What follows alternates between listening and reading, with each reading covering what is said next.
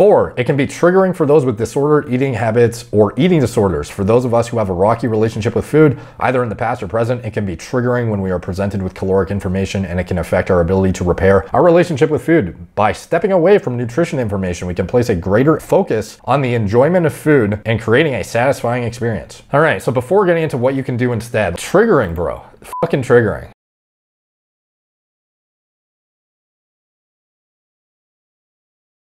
What's up guys, Derek, moreplates.com. Today we are going to be reacting to this article that was put up. It was actually a reaction to this article from a student that needs to deal with this.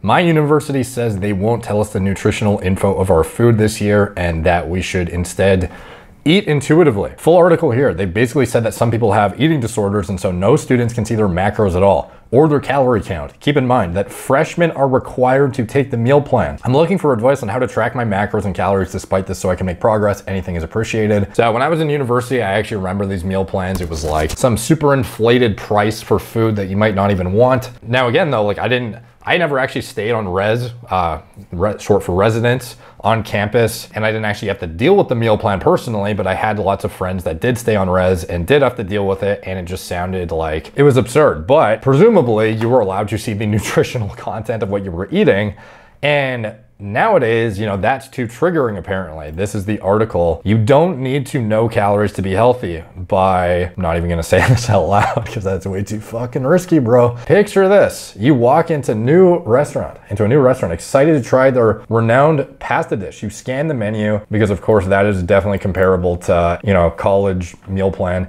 You scan the menu only to find the calories listed next to each dish. Now, what was supposed to be an exciting experience has become a stressful one where you second guess your decisions.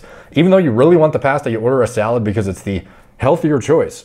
If you have ever felt conflicted and overwhelmed when presented the nutritional info like calories, know that you are not alone in this feeling. Keep reading to find out the 4 reasons why this can actually be harmful when it comes to healthy eating. 4 reasons why calories can be harmful. And the thing that's wild about this is a university I am super familiar with. I almost actually did my business degree there. But anyways, 4 reasons why calories can be harmful. It diverts your attention away from eating what pleases you. Eating is supposed to bring us comfort and joy, along with nutrients and energy. We have taste buds for a reason, you fuck. However, when the focus is taken away from the enjoyment of food and placed fully on the amount of calories you are consuming, it can become an overwhelming and daunting feeling. It prevents intuitive eating. For those new to intuitive eating, it is described by its creators as a self-care eating framework to help repair your relationship with food and feel more in tune with your body. Counting calories can have the opposite effect as it allows external factors to influence your decisions around food more than your internal cues. 3, it gives a false impression that certain foods are unhealthy because of the number of calories. Calories can be misleading. There are many high-calorie foods that are very nutrient-dense. Society has led us to believe that higher calories equate with unhealthy food. But let's first define what calories even mean. Calories refer to the amount of energy that a particular food provides your body. We all need energy, so why are calories vilified? While your health status is influenced by food and exercise, it is also connected to your mental and emotional well-being surrounding food. So let's focus less on the calories and more on the eating experience. 4, it can be triggering for those with disordered eating habits or eating disorders. For those of us who have a rocky relationship with food, either in the past or present, it can be triggering when we are presented with caloric information, and it can affect our ability to repair our relationship with food. By stepping away from nutrition information, we can place a greater focus on the enjoyment of food and creating a satisfying experience. All right, so before getting into what you can do instead, triggering, bro, fucking triggering. Divert your attention away. Like, do I trust my brain to actually tell me like what is the proper thing to be doing? It's like dopamine addicted as fuck, sugar addicted. Do I really trust going by the enjoyment of food and avoiding the nutritional contents of food to actually dictate my decisions? Fuck no, dude. It's fucking insane. Described by its creators as a self-care eating framework, counting calories can have the opposite effect. It allows external factors to influence your decisions rather than your internal cues. Dude, my internal cues tell me to go like watch porn, fucking yank it, go eat sugar, eat cookies, be lazy as fuck, play video games. I don't trust my internal cues, bro. That's the whole reason why I have things like nutritional facts to actually steer me in the right direction so I don't become a fat disaster. Quick note from one of our sponsors. This is Magic Spoon Cereal. You've probably seen them on the channel before. They are a company that does care about your macros, from their high protein content, low calories, low carb, 0 gram sugar, gluten-free, grain-free, and natural flavors using monk fruit, allulose, and inulin as opposed to acesulfame, potassium, sucralose, things that may be microbiome disturbing. By the way, I have stuff with sucralose in it all the time, so I'm not saying that that's, you know, bad. We literally have it in our pre-workouts to make them taste good, but some people do prefer natural alternatives. And frankly, if something could taste perfect without artificial sweeteners, like I'd probably use the natural route, to be honest. So these, they have managed to actually make taste as good as childhood cereals, or at least within striking distance of them, with no artificial sweeteners, while still being mindful of your calorie intake. Because again, actually something you should give a shit about, and also getting your protein in simultaneously. For me, when I have a dirty, junky, shitty cereal, I get massive amounts of inflammation, brain fog. It's just not a good, it's just not good from a health perspective, performance perspective, and I get no protein out of it. So I end up having to double up on my calories to then get my protein in, which I could have otherwise just got with, you know, 95 to 99% the taste, with 13 grams of protein per serving, a relatively low calorie count, and not burdening my brain with excessive, you know, fogginess and just like ruining my productivity for the day. Because that's honestly what happens to me when I get a giant bowl of like Frosted Flakes or something down the hatch. So in addition to that, they came out with these recently, which I fucking love. These are Magic Spoon cereal bars that have 10 grams protein and 130 calories per bar. They are great for being in a pinch, getting something in that is super tasty and has some protein content, and is still following the same kind of like formula of these, you know, the actual cereals as far as like the sweetening and stuff like that, and really goddamn good. They have a cookies and cream flavor. I've been devastating these, as well as the cocoa peanut butter flavor. Excellent. And they have 2 more as well that I have not yet dug into. If you want to support me, you can check it out using the link in description below, magicspoon.com/Derek. And use code Derek to get $5 off of your Magic Spoon cereal. You can choose, you know, multiple different flavors, mix and match, and help support me when you guys use the code, obviously. So it's much appreciated when you guys, you know, support the sponsors that support me indirectly, helps grow the channel, and gets you some bomb ass cereal, bro. So click the link below, use code Derek, save $5. They ship to the UK and Canada now, so you don't need to drive over the border like I used to do. And back to our regularly scheduled programming. False impression that certain foods are unhealthy because of the number of calories. Yeah, so obviously some nutrient dense foods are higher in calorie, but at the end of the day, you still need to know your total caloric burden for the day so you don't overeat. Why are calories vilified? This is such like a fucking diversion from the overarching point that should be taken away realistically. Yeah, we need energy. Yeah, why are calories vilified? Like, overeating is vilified. That not fucking calories. You need calories. It's the fact that it's very easy to overeat when you don't know what you're consuming. I think we did a video recently on how much people underreport or overreport. I think it's underreport what they're eating. They thought they were eating, you know, like 2,000 calories, and they'd be eating upwards of like 3,000 a day, if not more. And you can see why a lot of people end up, you know, gaining weight or not being able to get the weight off, despite the fact that they're meticulously calorie counting or whatever. Like, even when they're actually trying to track, they're oftentimes wrong. So you can imagine when you go by intuitive eating, like I feel like intuitive eating is something you should graduate to once you've actually accomplished, like some individuals go their entire life with intuitive eating and do great. But for individuals who are struggling with weight or are currently unhealthy, have insulin resistance, or, you know, metabolically deranged, whatever the case may be, giving them just like, oh, just to start intuitive eating when they've been unsuccessful to date at actually getting the body composition that's most conducive to health, vitality, mental wellness, etc., to just start intuitively eating with like a university dictated meal plan. Like, holy shit, bro. Not a good look. Not a good look at all. Let's get into some of the comments before we get into what you can do instead, because I can't wait to see the recommendations. There's no way that's a legally enforceable requirement. I think they're going to intuitively enforce it. Speak to a university dietitian on campus. Every university has some. Tell them you need to track your calories because you're recovering from your eating disorder, anorexia, and you need to get to a specific number of calories per day. Using MyFitnessPal's calorie tracker app on your phone, anorexia has the highest mortality rate of any mental illness. They will find a way to help you because they don't want a dead student. Walks in 6'3", ripped to the gills, 250. I am recovering from anorexia. Universities are private businesses, unfortunately, and they force all this bullshit on you that's essentially unavoidable. I think they force you to take the meal plan because they're afraid their students will starve or some shit. I don't fucking know. This guy got downvoted like hell. Just because something is private doesn't mean there isn't laws that govern them. This is in Canada, so I don't know the laws in this particular case, but back in the day in the US, they actually passed laws requiring food businesses to have their nutritional information be available to customers. Is this something that is at your university or where you're from? Like, seems insane to me.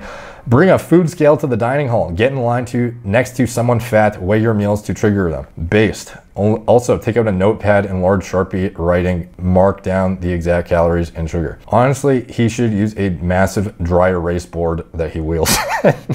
Oh, and it's me fucking shocked and crying laughing. I would pay to see that. Never heard of such bullshit. I love the convenience of just selecting the food with the best nutrition values at my Mensa. Sometimes the same food with pork will have 300 calories less than the same variant with chicken because their source put some unnecessary panades on the chicken variant is such a deal breaker. Yeah, like how do you know if there's like olive oil drenched all over the food, if there's, you know, some sort of, you know, topping that is used that is, you know, destroying the actual caloric density to a point that actually like pushes you over your daily needs. Like you should be expending energy based on your needs, not necessarily like arbitrary, like what tastes good or anything like that. What you can do instead, letting go of nutrition information can be challenging, but it can make a huge difference when it comes to building a healthier relationship with food and making decisions that make you feel good internally. Shift your focus and start to let go of external factors like nutrition information. Learn to tune into your body and eat intuitively. Read up on intuitive eating here. Seek advice if you need it. Transitions can be difficult, so don't hesitate to seek help from a professional familiar with intuitive eating. If you live in residence, you can chat with a residence dietitian or can talk to a dietitian for free by calling 811. She is a recent graduate of the dietetics, it's harder than I thought to say, program at UBC and is now a registered dietitian. Her passion for health equity and connecting through food sparked her interest in the field of dietetics. She hopes to build a community through food and to promote positive eating experiences. So personally, I think if you're trying to lose weight and you've been unsuccessful, getting to the point where you can intuitively eat is oftentimes accomplished through actually being pretty fucking meticulous with it, accomplishing your weight loss in a sustainable way. But after that, transitioning to, okay, I've like seen what a chicken breast looks like at this point, that's 4 ounces, or I kind of know what this caloric density of this is. But even that, like people who are meticulously tracking off the bat, they end up, you know, underreporting, like we've seen in lots of literature. And for individuals to just assume you can intuitively eat your way to weight loss when individuals are unsuccessfully dieting while being like very, very hyper careful about what they're doing still, like this is literally just saying like, don't worry about it. Like stop concerning yourself with this, you know, minutia of, you know, actually tracking your nutritional intake. Like it's so unimportant in the grand scheme of things. As long as you're happy, that's fine. It's like, no, bro, I don't trust my fucking dopaminergic feedback system. I do not trust it to tell me how to go about my eating practices. I need to know what's my caloric limit for the day. How am I going to go about allocating that like resource, like banked up amount of calories? I treat it like a bank account budget for the day, and then allocating it accordingly to the way that maximizes my happiness, but also maximizes my staying healthy and lean and, you know, insulin sensitive aspect. Because again, if I was just eating purely for the love of food and the taste and everything, I'd be a goddamn obese disaster, bro. And I think a lot of us would be too. So this is complete nonsense. Do not advise you follow this advice. And I'm shocked that, well, actually I'm not shocked, to be honest. This seems like something you would see at a university, unfortunately, but hopefully they give some sort of ease of access to the students. Hopefully this is a exaggeration.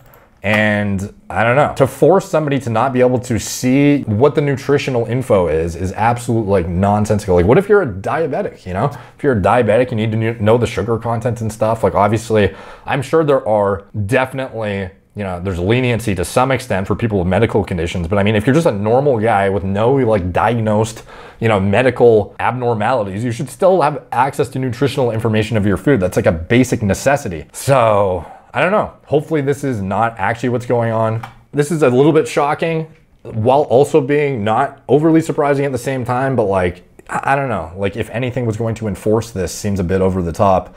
So hopefully it's not actually the case, and hopefully this is overblown, and this is, I don't even know for sure that this is like, you know, enforced via this. They just have, let's see, full article here. They basically said that some people have eating disorders, so no students can see their macros at all. So like, I don't know, like I'm sure this individual is not dictating this. She's probably just basing off like what she believes to be correct or to be, you know, the most conducive way to be happy and still, you know, follow a reasonably healthy diet plan or something. I don't really know like how true this all is at the end of the day. I'm literally going off of a random Reddit post, but innocent until proven guilty. Like I don't actually know that UBC is enforcing this for sure, but if they are, pretty fucked up, and hopefully they're not. But let me know what you guys think. If you are at a university or college that enforces this, is this actually going on right now? And if so, are there loopholes? Because students like literally deserve access to the nutritional information of what they're consuming. Like that is baffling if that's actually what is going on. They're being restricted in some like forceful capacity. So Anyways, let me know what you guys think. All the comments help the algorithm. They're much appreciated. Like, subscribe, check out my blog, moreplates.com. Follow me on Instagram at moreplates.dates, Facebook, Snapchat, Twitter, TikTok, Apple Podcasts. If you want to support the channel, you can check out anything I'm associated with in the video description below. Preventative medicine, hormone replacement therapy platform. Get access to high quality medical providers and doctors who stay on top of all the current literature on endocrinology, pharmacology, and just general preventative medicine from a cardiac standpoint, from a insulin sensitivity standpoint, from a multiple different angles. Like, we try to be as broad spectrum and turnkey as possible, and I would highly recommend, if you don't have a high quality doctor in your camp, to get one. You know, it cannot be understated or overstated the importance of that enough, as well as just getting baseline blood work. Even if you're not going to get it assessed by a medical provider, absolutely imperative in my opinion to have a comprehensive baseline in case something goes awry. You can then go look back and see what went sideways for you and kind of like nail down and own in on like what needs to be fixed. So yeah, getting access to high quality medical oversight I think is very important, and hopefully this is something we can expand into Canada in the future. Obviously something I'm very, very passionate about, and I highly recommend people take advantage of resources where they can to optimize their performance, vitality, health, etc. And that's not just from a hormone intervention standpoint, because again, we deal with naturals all the time too. You know, guys who just want to see if they can optimize their hormone production, or, you know, their biomarkers in general, insulin sensitivity metrics, lipid parameters, etc. And it's totally irrelevant to just, you know, the standard HRT clinic like a lot of people are relegated to when they deal with some of these like hormone platforms. So anyways, you can check it out. And again, don't expect that everything is going to come down to medications. It also comes down to lifestyle recommendation changes from a dietary aspect, lifestyle changes, sleep hygiene, etc. It's never just about medication. So that's what we pride ourselves on. Kind of a long-winded ramble on that. Anything else in the video description, my recommended diet model for gaining muscle and sports performance. And in there is, you know, very much attention to detail paid to, you know, micro and macronutrients, not even just macros, micronutrient, mineral intake, vitamin intake. Like, these are things you should not fucking overlook. Like, very important stuff to optimize your performance, quality of life, etc. Anything else that supports me, it's all down there. Thank you guys for watching. Talk to you soon.